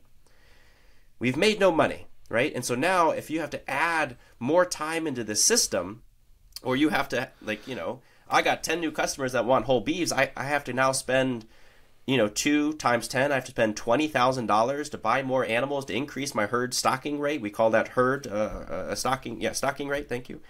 And in order to make that happen, so what we've built on top of just raising funds for these farmers, we built a cattle donation system so they don't have to spend that $2,000, and we're donating basically steers. So here's a steer, take it for free. Really should cost about $2,000. Raise it for 12 months on your landscape, and you sell it and go make all the money. So it's inoculation of life into a social and financial and physical emergence in that farmer's life so that they don't have to kill themselves even further in order to continue feeding their local community. So it's financial, it's physically inoculating the landscape with life, with herds of cattle. We do a bunch of other things. I won't get into it. We train them. There's a lot of consulting that they can get into to better understand fence lines and water layouts and how to rotationally graze and regeneratively manage their landscape and soil and et cetera. And then we also aggregate. So what we run is, as Commons Provisions, you go to eatcommons.com and you're immediately smacked with a zip code. Enter your zip code. I don't care who you are, enter your zip code. I'm not even interested in dealing with you until I know where you are, because I'm only interested in feeding that, right? Feeding from the land to the local community. So they enter their zip code and they're immediately brought to their closest distribution site. It's about 50 miles or less. And all around the Mid-Atlantic, all around the East Coast, we have decentralized distribution sites with farmers where they farm. The distribution site basically buys whole animals from these farms at near retail value. When I say near, it's like pretty much retail value. We buy for $7, we sell for $8. For instance, just to drop names, like Applegate right now, they're buying for $1.95 and they're selling for $10. We buy for $7, we sell for $8. So we're a nonprofit, basically a nonprofit, as you can understand. And then the consumer gets a box at the end of the month delivered to their door at no cost from our aggregated system, the farmer's farm. But the consumer doesn't have to spend their life going to 10 different farms, right? Like, I've grown up in this system, right? On Mondays, I went to pick up my raw milk. I spent an hour or two doing that. On Tuesdays, I went to pick up some raw cheese. And then on Wednesdays, I went to pick up some beef. Like, we spend our time trying to find the best farmers all around us. And we spend our time going to those farmers and dealing with those farmers. And the farmers ask us, like, well, do you want a top round roast, a bottom round roast, an eye chuck, or a bone-in chuck? And you're like, I just wanted pulled beef, man. Like, I just wanted to roast some beef in a cracker. And so what we have to do is create visions and streamlined systems where farmers can farm, consumers can still live their very modern lives without having to, just spend their life acquiring food, right? From all of these different farms. The consumer doesn't have to be overly educated. All they have to do is come into the community, participate in the collective, and then we do, probably a half of our work at Commons is storytelling, bringing consumers out to their farmers, saying, hey, are you still happy? You still like this farmer, right? We organize farm days. We call them Commons crawls instead of like beer crawls or wine crawls. It's Commons crawls where we just do this huge crawl around a bunch of farms, having a bunch of meals. You meet your farms. We have like emergent farm stays where we set up like rentable spaces, or we are setting up rentable spaces on a lot of these farms. And then consumers can come out and be with the farm and see the animals and watch the sunrise and just ask, like, hey, is this a system I still want to support? Is this happy? Right? Does it pass the consumer, verified, label, if you will? And anyways, I'm talking and rambling, but just to be very simple. A lot of the time, people always say I'm too roundabout and not simple enough. So let me be simple, because it's a very important moment. We have to start out collaborating the current structures. We have to start building collective groups of people that feed the land, that feed the humans, that cycle it back to feed the land in a closed community where localism doesn't have to stress local farmers. Localism doesn't have to stress local consumers. Localism doesn't have to cost any more, right? Then, like right now, if you buy from Commons Provisions in Central Virginia, Eastern Virginia, North Carolina, all over the Mid-Atlantic here, you will spend on average $2 less than you do at Whole Foods. And our farmers will make 6 times more than if they sold the Whole Foods. Just think about that math. It doesn't have to cost more, and the farmers can make 6 times more. It's a system born out of this collective consciousness, this hyper collaboration that's possible only in local systems. So I dig it. Go ahead. Did you have a question? No. So for me to understand, you guys are providing somewhat of an infrastructure, or is it more of just you're like a geolocator? Like when this meat comes to someone's house, does it say Commons Provisions on it? Says the farm from which it's being purchased. So you're helping folks locate it. Are you also, and you're also, like you mentioned, you're also providing financial support when needed. Are you also doing some of the admin work? Like, again, for example, you're doing all the admin work. All of it. Okay. Because so we manage the farmers manage the cattle, the sheep, the goats, the pigs. We have bison farmers, we have duck farmers. Just the farmers manage their farm, and then they tell us, hey, we got 5 cows for sale, 2 cows for sale. We buy whole animal. We then manage the hauling to the USDA processor, which is the only way this meat could be legal, or a custom exempt processor, depending. So we manage that. We manage the hauling. We manage the processing. We pay for the processing. We manage the pickup of all of the meat. We manage the warehousing of all of the meat. We have freezers at every one of our decentralized sites. We don't want this farm to have to do anything other than regenerate their soils, to nurture their land, to wake up at 8 a.m. for the first time in 20 years and have a cup of coffee without running outside to do the chores before the farmers markets. right? Like if you're going to a local farmer's market, it's not a bad place to go, but those farms are up at 4 a.m. On a Saturday morning after farming all week just to make that happen, right? And so what we're trying to provide is the space for our farms to live a life of quality by basically running all of the admin work, all of the inventorying, the processing, the warehousing, the delivery, the marketing, the sales, right? The invoice, we manage all of that, and then give the farms basically near retail value. We buy for $7, we sell for $8 a pound, let's say. And you're more so, I don't know if replacing is the word that you would use, but you're solving for what the grocery store has deteriorated. Yes. In a way that can only be local. Right. In a way that can only be local, right? Like we have a Eastern Virginia distribution site, which has, 10, regenerative human scale local farms that, by the way, we have a purchase protocol. Like it, let's just be fully transparent and open. We don't allow any of our omnivores. So any omnivore that we buy, chickens, ducks, pigs, turkeys, if they're fed supplemental feeds, it has to be local. It has to be non-GMO, and it has to be chemical-free. It doesn't have to be certified organic, but I'm not interested in selling glyphosate-infused chicken. It's just not going to happen. They have to be pastured. I'm not buying from a chicken house, right? Like there's some purchasing protocols there, but it's basically just don't fight 6 days a week, right? In my analogy of certified organic. Like actually participate in the regeneration of the land. You can't be using glyphosate in that process. Right. Now, they're just very easy to follow protocols. Just don't do bad things is all we ask. And so we have a particular standard, but other than that, everything you're saying is right on. That's brilliant. It's a part of the solution. Sorry, let me interrupt you. I don't think it's the solution. I will tell you, our foundational mission is what we call stage 1. We have to start creating a system where farmers can farm and consumers can consume locally. Like you said, recreate a much better localized version of the grocery store where you don't have to visit 10 farms to get your weekly provisions. Just get it delivered to your house so you can still be a consumer. You can still live a very modern life. That's stage 1. But I will tell you, on air, live, this is private information, but now it's public. Stage 2 is that after creating the connection between consumers and local farmers, guess who doesn't need to exist? Once patterns and habits and large-scale purchasing of half-whole, quarter beefs, whatever it is established, and people have freezer abilities, and they have a desire and habit and ethical drive to support these local farms, and those habits have been secured, guess who doesn't need to exist? This is why nobody will ever invest in the Commons provisions. It is the most uninvestable organization in the history of the world. Stage 2 is we die. Right. We are an introductory pilot test, a moment in time where we can help farmers stay on the farm. In 2021, the state of Virginia lost 801 farms.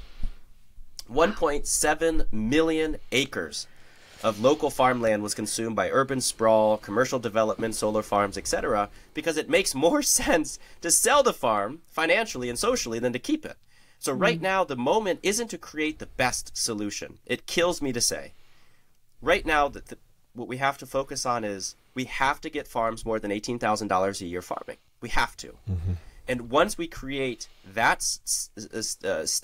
static moment where they're actually okay, they can go on vacation, they can make enough money to put their kids in nicer clothes, like whatever it means to them, right? They're living a better quality of life, physically, emotionally, spiritually, and financially. And we've connected them to the local consumer. Now phase 2 starts. We call it secret mission. That's what we call it internally at Commons. It's secret mission. We die. We get out of the way, and we allow the habits to create and sustain in a much more indigenous, a much more ancestral, a much more purely local, more beautiful world. So what are the challenges that Commonwealth is experiencing? Market. Absolutely market. We, so for instance, all the organizations that I've named, there's one of them, I will not name them again because if they're listening, I'm going to get a really nasty email. But, whatever. I'll just do it. Force of Nature. If Force of Nature is listening, who cares? Send me an email, be nasty about it. I'll just put it in my spam folder. Force of Nature has a bigger marketing budget for this month than the entire 10-year allocated marketing budget of Commons provisions. Right? And so right now, because Force of Nature or brands like Force of Nature, because they're not the only ones, exist, the consumer is being lulled to sleep to believe that shipping meat from Montana to Austin to Central Virginia more cheaply and with a bigger marketing budget than 10 years of our marketing combined in a single month, that is as good as what is being sold in the local community. And so we have a storytelling issue. We don't have $1 million marketing budgets, right? Like just today, I'm on Instagram finding people who are in the Virginia Beach. We had a meeting just before this phone call, actually. We were looking on Instagram trying to find who can we work with in Virginia Beach, which is one of our more bigger regions that we're really getting some traction, to teach like a cooking class, to get more like it is grassroots, right? Because our marketing says, who in this little 10-mile radius can we help, right? And so it's highly, highly personalized, which takes time. We can't just put out an Instagram ad to everybody who cares about organic and regenerative foods on Instagram or Facebook and target it to the entire, country. We have to be focused, right? And so it's intimate, slow work, market. In addition to that, and to reiterate, market and labels, market and brands, there's a successful market for commons, a successful local market can't coexist with an organization like Force of Nature.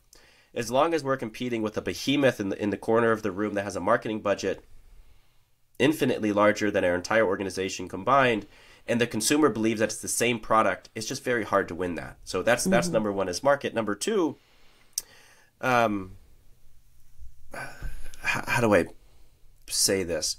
A consumer's palate, right? Like you guys identified this when I was talking about the streamlined production and the monocrop agriculture. The reason that, let's say, Paleo Valley or Applegate have certified Black Angus, 24 months old, all of that spiel, like you identified, is because the consumer's palate desires a singularized product, right? They want a sirloin steak that's exactly 1.07 pounds, right? That comes in tasting exactly similar with a bone diameter size of 1.3 inches. Like, they want that. And when you buy from Commons, like right now, if you were to buy from Commons and you get a meat box, delivered to your door by one of our friendly volunteers, basically, who's doing the deliveries, because it's all local and highly regionalized, hyper-local, that is. And it would be delivered to your house. You would open it. Let's say you got a beef box. There would be 5 to 10 farms represented in that box, right? You're going to get a New York strip steak from Triple E Farms. You're going to get a whatever from Verdant Acres. There's going to be 5 to 10 farms represented in that box. Every single one of those farms occupies a particular microclimate of your region. South-facing hillside, valley bottom, ridge top, whatever that is, right? A lot of trees, not so many trees. It's going to have a different phytochemical and macro and micronutrient palette display. It's going to taste different. And then they have different breeds, right? Like some are going to raise Red Devon, some are going to raise Devon, some are going to raise Dexter, some are going to raise Jersey something crosses, some of them are going to raise Angus because they like Angus, right? And so the diversity that we should be celebrating, but is reduced and even seen as a negative because of the standardized consumer palate. So market, right? Like huge, but we are not celebrating diversity. We say we are, right? In some degree, but we're not. And so what we have to do as consumers is start to realize that our landscape is in a collective fashion throwing a particular taste. And we have to celebrate that taste, right? When you open Triple E's package as opposed to Verdant Acres package, they're both New York strips, we have to celebrate the difference. Because in that difference, regeneration can occur at the most local and cycling level, right? If regeneration is anything, it is exactly that. It's local nutrient cycling in place, from birth to life to growth to death, through chaos to rebirth once more. And so we have to start understanding that a diversity in palate, a diversity in taste is celebrated, not rejected. I would say those are our two biggest challenges. What markets, what states is Commonwealth currently operating in?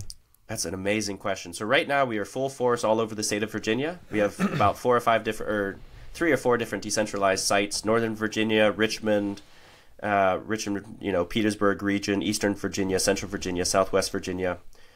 Next month, we're opening Central North Carolina, which is huge. We're so excited. The month after, we'll be in Central to West Pennsylvania, like the Grove City, Pittsburgh side of that, like almost Eastern Ohio. We have a ton of farms emerging there. And then Western Maryland will probably be at the end of summer. So we're growing and growing slowly as we so desire. So what's your encouragement to the consumer who doesn't live inside that region and they say to you, well, now I feel duped because the stuff I'm buying at the grocery store, I might be paying extra amount an extra percentage, and I think I'm getting this like amazing product, whether it's plant production or animal production, right? Those are kind of two separate conversations that we've been like not calling out, but they're totally different mechanisms. Right. But like, how do you encourage someone who's like, I need to feed my family and I have to go to the store and stock my fridge, and I need pressure. help. I need help navigating this because I want to do right by my land and my soil, my local food economy, but I also, maybe I'm making $18,000 a year, right? So like, what is your encouragement to the consumer who's facing some of these same problems that you're facing? Yeah. Because I feel like you're very, and the other thing too is like, you're just trying to reconnect something that was connected at one point, but then has since broken is kind of what I'm getting at. So how do you encourage that in areas where your service isn't available? Yeah, that's a really good question. To quickly talk about the financial accessibility of food, and this doesn't particularly pertain to your question, but it's important, really important to note here. What we didn't realize when we started Commons Provisions in the Commonwealth Network is that with collectivity, different finances would emerge. So for instance, we received an anonymous donation that is cyclical. It just every month. For every box of meat that Commons sells in a particular region, it's a Central Virginia region, one box of food is delivered to a local food aid organization, right? Because there's a mission to support. There's a collective consciousness that's emerging, and it's not just supporting one farm, right? It's supporting 40 farms, 50 farms. And so with collectivity, with a shared consciousness, with what I would call, and other people have called, like Chris Newman of Northern Virginia, the de-individualization of the food scene, with all of these things working together, we have the ability as a human species, right, as a collective, to truly regenerate a very, very atrocious food system where only people who are making a certain percentile of the wealth can afford $10 a pound for ground beef. Mm-hmm. Yeah. So number one, the answer is we collectivize, right? Collaborate, start these systems, whatever they are, and there. What emerges financially is really interesting. And obviously that's not the solution, but it's an interesting reality to phase one, right? As phase one, as we collectively come together and collaborate, the financial side seems to automatically be taken care of. It's almost like that's how this should be working. Now, if you live in a region that we're not serving, what I tell people is this: look down at your feet, start there. And what I mean is walk to the most local farm possible. Don't look online. Don't type in, regenerative farms or nutrient dense, regenerative farms near me in Google. Just find the most local farm that isn't planting 1,000 acres of corn, soy, and wheat and with, glyphosate booms. Like, do a little bit of research, but not much. Just find your most local farm. Walk up to them and ask them, how can I help? Right? Because you're coming to this, maybe you're making $18,000 a year. You need to feed your family. You feel duped. You're stressed. Walk to your most local farm and ask, how can I help? Don't ask them about their nutrient density. Don't ask them about the percentage of stable soil organic matter in their soil surface and their humus layer. Don't ask them about how often they move their cows. Don't ask them any other question besides, how can I help? Because what they might reply, let me stand back. Anybody who's running a local farm, okay, anybody who is farming in the local system making $18,000 a year is not doing it to be a financial billionaire, right? This is a special person with a special attraction, probably a deep relationship with the land, their community, and the ecological reality of a regenerating world. The probability that they have a desire to regenerate without the ability to regenerate is high. The probability that they have the desire to regenerate but don't have the infrastructure necessary or the manpower necessary to actually start moving their cows more than once every 7 to 30 days is high.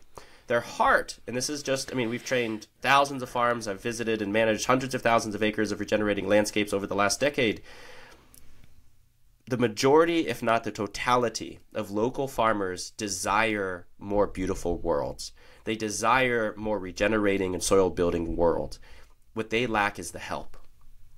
Okay, and what I would tell you is my journey started there accidentally. I didn't think, I'm just going to go find the most local farm. But I showed up. He said, hey, I need help moving the cows. And I said, I have no idea how to do that, and I can barely walk. And he said, no, I just need a body. And I said, okay. He said, but I can't pay you, right? The farmer is just as poor as I was. He said, but we have organs and bones that we can't sell. I can give you those. Right? When you start to actually work in a truly local environment, what you realize is that time and money have no bearing to the thing. There's no such thing as money in a regenerating world. Now, I'm not saying that capitalism and financial realities and assets go away. What I'm saying is he paid me in bone broth and bones. Right? That was my payment for helping. And I'm not saying that you have to go help move cows on a farm, but ask what they need. Maybe you have the money and he doesn't, or they don't, or the family doesn't, or the farm manager doesn't. But if they just had $1,000, right, they could have attended a regenerative ag course to truly change their life, to start actually producing nutrient-rich meat to their local community. Maybe they just need help cleaning a fence line. Maybe they just need help at the local farmer's market. And he said, hey, listen, why don't you work at the farmer's market between 8 and 9:30 or 10 a.m. every Saturday morning, and I'll give you 20 pounds of beef a week. You know, I just physically can't be there anymore, right? The point is, in a truly local economy where localism and collectivity is the only option, money, time, all of this begins to dissipate. How quickly, I don't know. How equitably, again, I don't know. How justly, again, I don't know. But that is a fine place to start, in my opinion.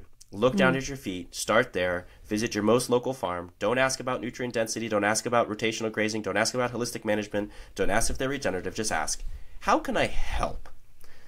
And start there. So it's so interesting because there's a lot of people, and I'm gonna support your statement, but I'm gonna speak the devil's advocate kind of moment here. I can't, like, no farmer wants to talk to me, and I can't talk. It starts with a relationship, and the way that I'm going to support this idea is that I'm literally going to a local farm tomorrow. He asked me to bring a Sawzall and wire clippers because we're taking down an old fence. You gotta ask him. And I'm helping him establish new fence lines in a new pasture for his cattle. And, well, Joey, why are you doing that? You know, why are you doing that? Why are you going out to that farm to do that? Well, I'll tell you why. This farmer, he runs the operation by himself.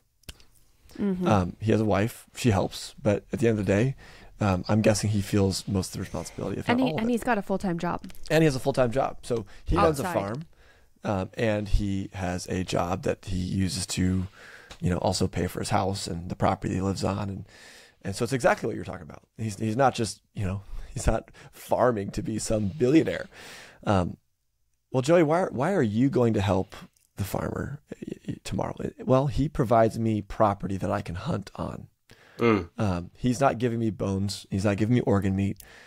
He actually has given me beef before, but in a very different way, and maybe for another story for another episode. But he gives me and my family and a few very close friends property because I live in the suburbs to deer hunt on, and wow. It is a trade of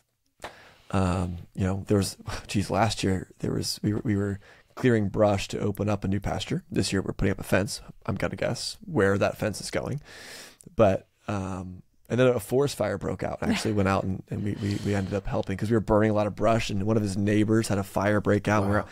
My day was a 5-hour workday that turned into like 9, and wow. 4 of those hours were shovels and rakes, carving out brake lines, and it was honestly, it was kind of awesome. So if you haven't done that, I mean, it was terrifying and a lot of work, but terrifying for his wife, who then he was like, I was bottling a fire. I was like, did you breathe in too much smoke? There definitely wasn't a phone call of, hey, by the way, I'm going to go fight a fire. Have you never seen This Is Us? Like... But Daniel, exactly what you're saying is literally what I'm doing tomorrow. And it's not because, and so, I just want to say, anyone out there that heard that and was discouraged by that. That relationship has nothing to do with Homegrown. Like people will be like, it'd be easy for Joey from Homegrown to be connected. They don't know what Homegrown is. He doesn't. They don't know what this podcast is. You've been doing this long before we ever started. Way before we started the podcast. It was and I'll tell you, it really, you build a relationship. And the reason why we're going out there is not only because there's a trade of services, right? I have hands and I have energy and strength, and I can bring out like just a fleet of dudes to come out and get some work done. But also, there's a relationship there. He can text me, and he had an issue where, he lost a cow, and he could text me and say, "Hey, Joe, anyway, you could come out here and help me with this." I was like, "Yep, yeah, absolutely." Yeah. So, anyways, I loved that, but when I was hearing it, I was hearing the words come out of your mouth, and I was imagining the people that are like, farmers don't want me to roll up to their place and say, "I want to come help you on the farm." It doesn't go exactly that way, right? Yeah. To be very specific, I didn't just roll up to this farmer and say, "Hey, I want to hunt your property. I got my gun with me or my bow, right? Can I come over here with my rakes and my sawzall and help you with some work today and then hunt?" It didn't go that way. It was, it's a very, very slow process. Very, hey, we want to give you some venison meat that we got from our last hunt, and anyways, so. It necessitates relationship, is what you're saying, and that's Absolutely. a beautiful and very simple way of describing it. What you have to do is force yourself to realize that relationship is implicit to life, and right now the grocery store brands, labels, certifications, it allows you to be a spectator to that life, right? Something separate. And so what emerges from that system, right? You get deer meat, right? You put in the time to hunt and the passion to hunt. Maybe you get some deer meat. And it's different every time. I think it's an unbelievable story. But I will tell you, as a farmer who has trained thousands of farmers and, like I said, managed and designed and consulted on hundreds of thousands of acres of different regenerative farms, I will tell you, absolutely, if somebody from my community were to develop a relationship with us, come out and say, "Hey, what can I do?" Right? It might be financial. It might be physical. It might be social, right? Like, "Hey, I have 300 Instagram followers. I, the farmer. This other guy, him and his wife might run an amazing homegrown education podcast reality, right? With 150,000 followers." And it's like, "Hey, what if you tell people about me?" Yeah. Right? Like, maybe that's what he needs. Like, but the point is, don't go in there saying, "Hey, I own a drill and some rakes. Why don't I help you?" Right? Let the relationship emerge and ask an open question. How can I help? It might be fence lines. It might be financial. It might be social. It might be relational. It might be emotional. He just needs a hug, right? Like I say he, but they, right? Who knows? But start there. Force yourself to realize you are in an active relationship or a participant in this natural world that is your world. You are it. It is you, and see what emerges. And listen, Commons can't save the day. Commons provisions, we're not going to be everywhere. We're maybe a step in the right direction, but we're struggling, right? We have hurdles. And so, do it, right? If this is of interest to you and you're like, "Oh my God, how am I going to be able to source all of my provisions locally?" Right? Find somebody in your community that wants to organize this. You organize it. Build your own little commons. Build your own little collective understanding of what local food means in your local community. I have no idea what this looks like for, the person listening and the whole complex array of people listening. But start locally. Look down at your feet and start there and see what emerges. This is outstanding. We're going to have to get you back on at some point. Daniel, this has been so great. But before we move on to hearing where people can find you and to kind of point people your direction, any follow-up questions, Elizabeth or Daniel, anything that you wanted to touch on that we haven't so far? I'll put that on you, Liz. I have talked for way too long and rambled, so I'll put that on you. I think I like what we've covered in the conversation, and the thing I'm taking away from this personally is I hope that people can... I have a love-hate relationship with Whole Foods. I personally don't shop there, but I know it gives people a lot of access to food they wouldn't otherwise have. Yeah. But I'm in conversation with people on a daily basis. What's a good lunch meat with no nitrates, uncured, certified organic? What if I don't have the certified organic vegetables? And then, and from my perspective, and something I recently shared, and maybe people disagreed with me, but I was like, listen, the pesticide residue, you shouldn't purchase organic food if you're just like, I want to avoid pesticide residue, because that's not what organic solves for. And industrialized organic might not even solve for soil health. Maybe not. It doesn't. I mean, just to be clear, the American Academy of Science released a paper, peer-reviewed scientific paper last year that proved in no annual-based agricultural system can stable soil organic matter be created and nurtured. And And so like that involves carrots and tomatoes in your backyard garden, Yep, right? yep. And so if it is going to be nurtured, right, you as the gardener in a very small sense have to be caring for that. There's no way in 1,000-acre cornfield or 1,000-acre tomato field or even 100-acre tomato field that it's possible to even maintain soil organic matter, let alone like create it, right? So anyways, that's probably way too much information, but no, it's important. I think that's helpful because this is the trap people fall in.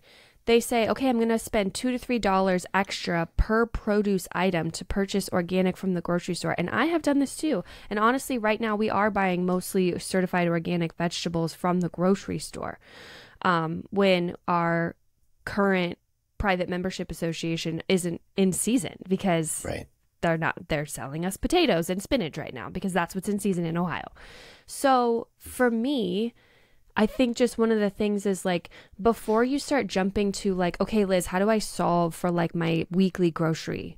I think you need to break and deconstruct a little bit of like, okay, what is food and where does it come from? Minus grocery stores and minus farm and minus marketing and certification. Like, what is your food? Can we just get to whole foods as in like the term of the real food? I hate that they have so. But you have to do that. I know. But like even when I type in Whole Foods on my phone, it autocorrects to capital W, capital F, and it drives me nuts. But just get back to the basics of food and what it is. And you know, another thing I like to say, the point I was making earlier was like, I'm more concerned about what's coming out of my tap water than I am about the pesticides on my produce, because just in terms of exposure levels and chronic usage, I'm personally more impacted by the poor quality of my water than any pesticide that's going to end up on my produce, because we can measure it. It's tangible. Right. It's right Whether there. I'm buying conventional or organic, I can measure that. And people get so squirrely because they're like, well, you need to care about both. And I'm like, listen, I get that.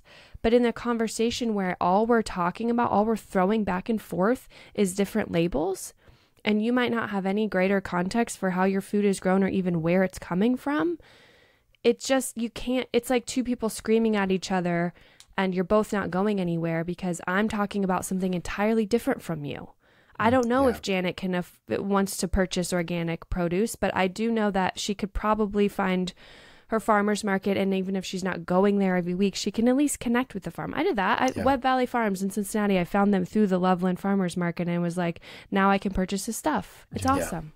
So I just think I hope people aren't jumping to a quick answer, because it's not a quick conversation. Obviously, this has not been a fast conversation. So I'm thankful for it. I've really enjoyed it. And Daniel, where can the listeners that are inevitably going to want to come find you and maybe show up at your farm find you?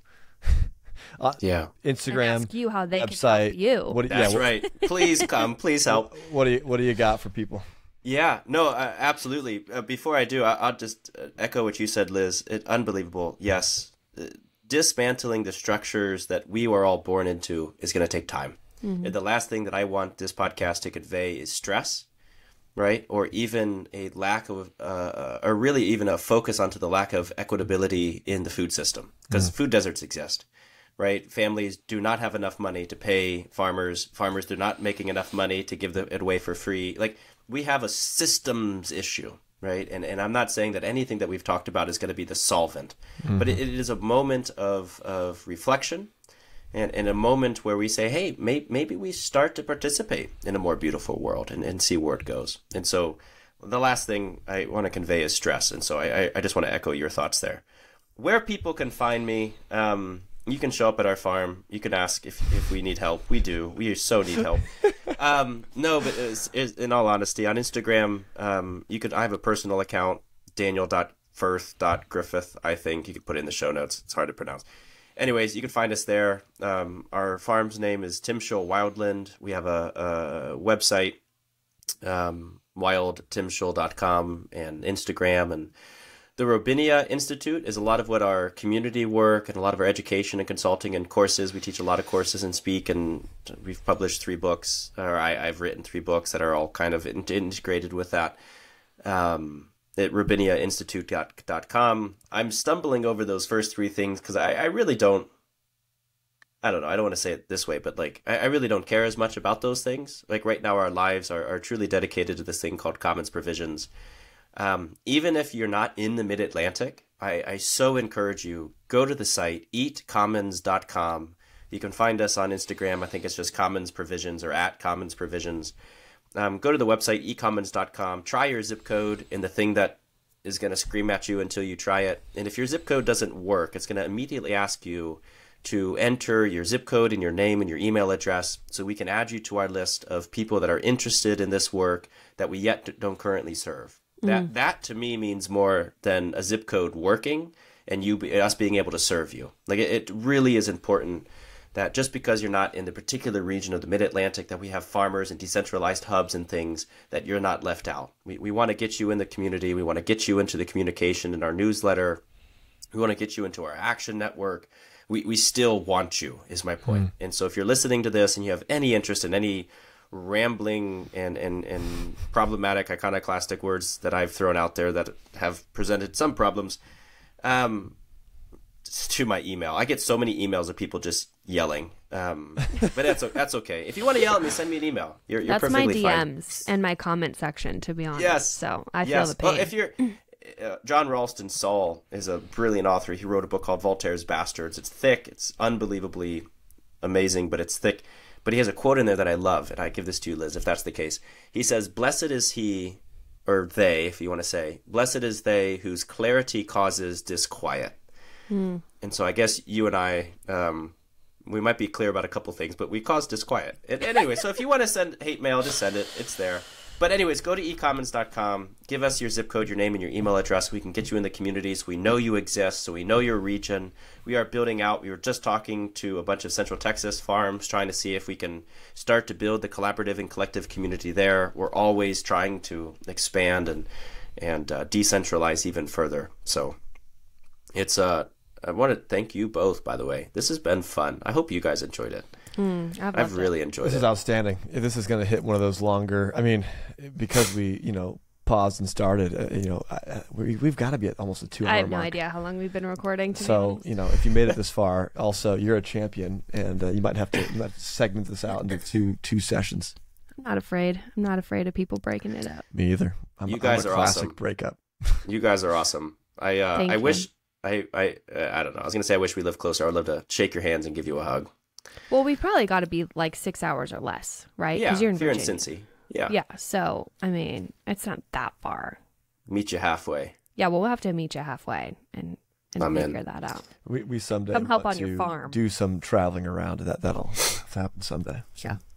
Anyways, Daniel, thank you so much, man. Absolutely. Thank you, guys.